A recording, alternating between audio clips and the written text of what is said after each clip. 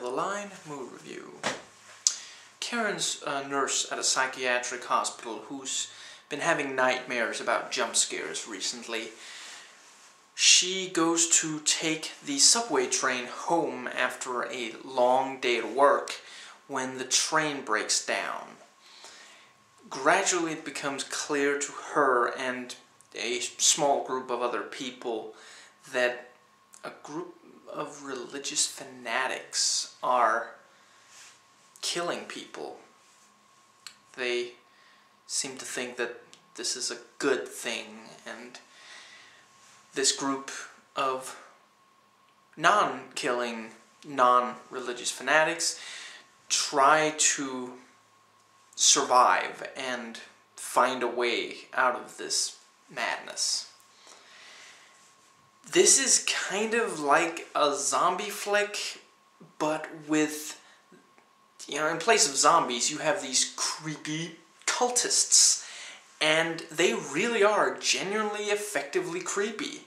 You really find yourself quite terrified of them. It really has a good sense of isolation. You do only follow this small group of people, and as the film goes, you keep questioning, are they right? They keep talking about this, incoming apocalypse, and you keep wondering, are they right, or is it just religious fanaticism? Are they just insane? That is something the film does really well. You can never completely tell if, there really is going to be some sort of, Armageddon, or if it is just a bunch of, if it is just a kind of mass psychosis.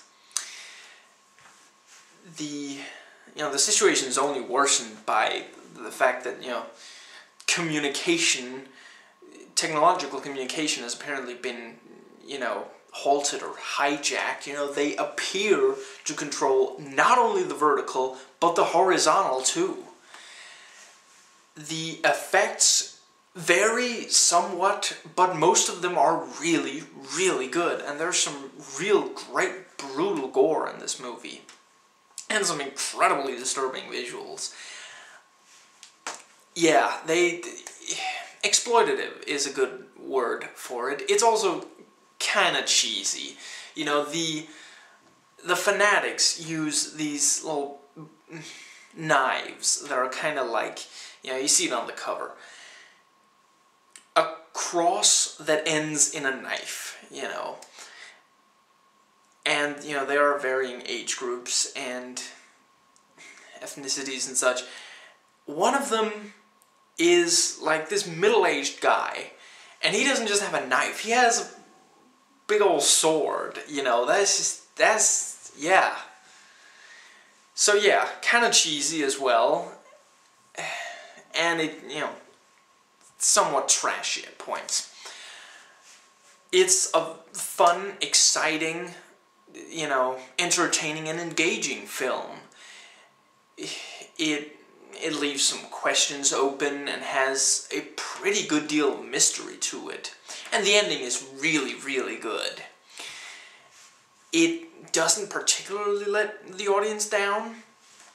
It keeps to a really good pace, you're never bored, and it keeps a really good balance between not throwing you right into it, but at the same time, not really wasting any time getting to essentially what we want to see. We want to see, crazy, brutal stuff happening, but we do get a, brief, nice introduction to Karen, and, our main characters are all decently enough as far as being likable and credible.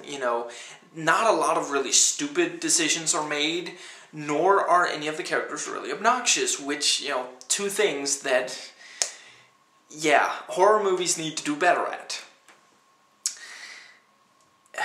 The themes were quite good, actually, for, somewhat surprising for kind of this exploitation film, almost exploitation film. You know, it goes into religious fanaticism, it goes into, you know, people who believe, are they necessarily good, are they necessarily evil, do they automatically believe everything that is said to them, you know, if, you know, will they necessarily all be held to the same standard as they hold others to, things like that, you know, and it's kind of half and half on the whole belief and is it a good thing or a bad thing issue, you know, which is good, you know. It doesn't say outright that all belief is a bad thing, nor does it say that belief is necessarily only a good thing. The score is quite good.